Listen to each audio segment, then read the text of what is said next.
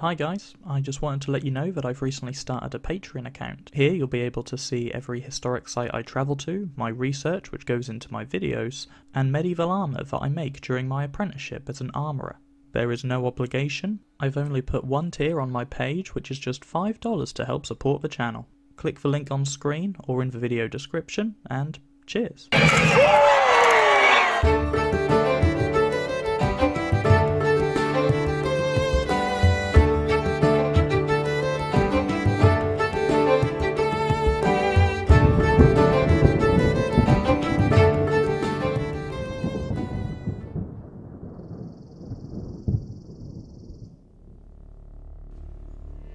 Some battles have rules to protect the soldiers who surrender. Unfortunately, some battles don't. Today we will uncover the truth about a very gruesome battle indeed, the largest and bloodiest battle ever fought on English soil. Unsurprisingly, this battle unfolded at the height of the War of the Roses. First, I feel it would be helpful to give you a brief overview of what had happened during the War of the Roses so far. It's a very tricky subject because such a lot happened in such a small space of time, but I will try to make it as simple as I can. The beginning of the bitter feud was due to both the houses of York and the houses of Lancaster, two very prominent houses during this time in England, both having claims to the throne through family relations. However, despite York possibly having stronger claims, they were not to be crowned. This began a dispute over who really should be the King of England. There was already a king in place before the start of the war, named Henry VI, son of Henry V, who had famously won the Battle of Agincourt in 1415 AD. Unfortunately, his son was not so courageous. In fact, it is said that he may have possibly been mentally ill, and preferred spending the treasury's gold on domestic issues rather than focusing on the war effort in France and protecting his country. Despite Henry V's multiple victories over the French during the 100 Years' War, Henry VI's lack of leadership was forcing England to now lose land and retreat from the French. The House of York despised this, for among other reasons, the House of York were heavily invested in the war efforts, so moved to dethrone him, replacing him with Richard, the Duke of York. Through forceful talks and with the help of an army by his side, Richard had seized more power in England, although he was later killed at the Battle of Wakefield in 1460, not to be confused with King Richard III, who was slain at the Battle of Bosworth in 1485, the final main decisive battle during the War of the Roses. His successor, Edward, Earl of March, was now in control of Richard's forces and sought revenge. All this led up to the carnage which was the Battle of Towton. 1461 was a particularly difficult year for England. The country was being torn down the middle as the two dictating houses, Lancaster and York, locked horns over the crown of England. Earlier in the year, there had already been two battles between the two houses, Mortimer's Cross in February, which was a York victory. However, the victory celebrations were short-lived as a Lancastrian victory at the Second Battle of St Albans later in February had now left the Yorkists vulnerable. So it was barely spring, and already a lot of blood had been spilt at the hands of these two houses. And it was about to get a lot worse. After the capture of King Henry VI, Edward IV had proclaimed himself a new King of England. In a bid to protect his throne, he gathered a large army and marched towards Ferrybridge in Yorkshire with a scouting party led by the Earl of Warwick. Warwick's soldiers arrived at the Aire River in Yorkshire to meet the awaiting Lancastrians. The Lancastrian army had destroyed the crossing over the river in anticipation for the Yorkists being hot on their heels. The Lancastrians only left a small but very determined force on the opposite side of the river to make it as difficult as possible for Edward's army to cross. On the 27th of March 1461, the river was half frozen due to a recent cold snap, and the heavily armoured men were forced to cross while not only trying not to drown, but also trying not to get shot at by the Lancastrian longbowmen who were sniping off any man-at-arms who tried to climb up the riverbank. Edward's forces took many casualties as they forced their way across the river, but they had pushed back the Lancastrian skirmish, for now. This gave the York army enough time to establish a camp on the north side of the river and repair the wooden bridge, ready for the main bulk of Edward's army to cross.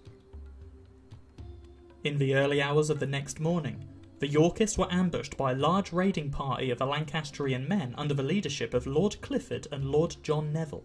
And while the Yorkist army tried to rally together to join the fight, several high-ranking officers were slain in the mass confusion of the unprecedented attack.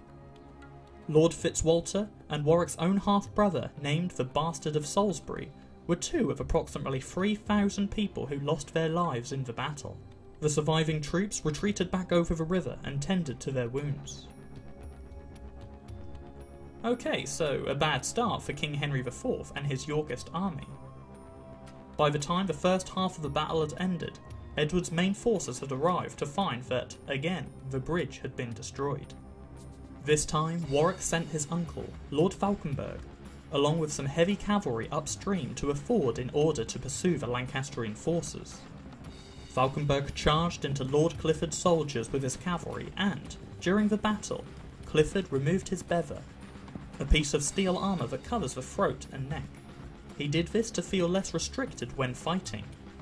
However, he was shot in the throat by an arrow. So, after witnessing the initial bloody defeat in the morning, then pushing back to win a victory later that day, enough blood had surely been spilt. Commence the Battle of Towton. The Battle of Towton would be Edward's way of proving he was the new king. Edward found that he was outnumbered by a considerable portion due to his reserve under the banner of the Duke of Norfolk not yet arriving on the field. The York army had between 25 to 30,000 men, however the Lancastrian army had between 30 to 35,000 men. Not that either side could really see the extent of each other's army, because there was a heavy snowstorm on the day of the battle. The Yorkist army immediately took advantage of this by Lord Falkenberg lining up his archers to fire with the wind, outranging the Lancastrian archers. There were even stories of Yorkist archers running forward from the battle lines and picking up the Lancastrian arrows that had fallen short, then shooting their own arrows back at them. Despite the Lancastrian army having picked a good defensive position, the storm and the constant hail of arrows forced the army to abandon its position and charge forward. Between 50 and 60,000 soldiers, many of which were covered head to toe in the finest steel armour, clashed in the middle of a snowstorm. The hours of hand-to-hand combat that followed made the Battle of Towton one of the bloodiest days in medieval history for England. However, the Lancastrians were slowly getting pushed back, and once the Duke of Norfolk's banners were seen coming over the horizon, the Lancastrian lines began to waver. Over the next hour, more and more Lancastrian soldiers fled down the steep hill to the river. Unfortunately, as you could have probably guessed, the House of Lancaster and the House of York were not on good terms with each other in the run-up to Towton, not even in the context of open war. So much so, in fact, that before the battle the two houses had agreed neither side would take prisoners. It was all or nothing. The average soldier during the War of the Roses wouldn't have necessarily felt so steadfast towards their house as the noblemen above them did.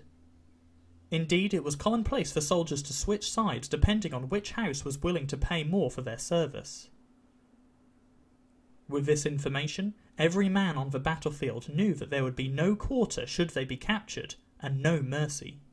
Lancastrian soldiers started running for their lives, breaking the lines, knowing that there was no chance of surviving if they were caught. They were trampling over their own men to be the first to make it over the river at the bottom of the hill to relative safety. It was an all-out panic. Knights were desperately tearing off their expensive armour and diving through the freezing waters to escape, being shot by the archers and hand cannoneers as they either made it to the other side of the river or drowned in the process. Edward deployed his mounted knights and lancers to cut down those who ran through the fields. Between 10 and 25,000 men died on the 29th of March, 1461, the vast majority of which were those fighting for the House of Lancaster, and hence this has gone down as one of the most bloody days in English history. I hope that you enjoyed this case study style video of the Battle of Towton. It's always been one of my favourite battles in history because I think it's very dramatic, and you get a greater sense of the true concept of war during the Middle Ages through how the battle unfolded. It was a very bloody conflict in the midst of an even bloodier war that lasted over 30 years. Of course, there were other notable battles during the War of the Roses, such as the Battle of St Albans, Wakefield, Tewkesbury, and of course, Bosworth. If you like this video, then perhaps I'll cover the others in a future video. But for now, thanks for watching.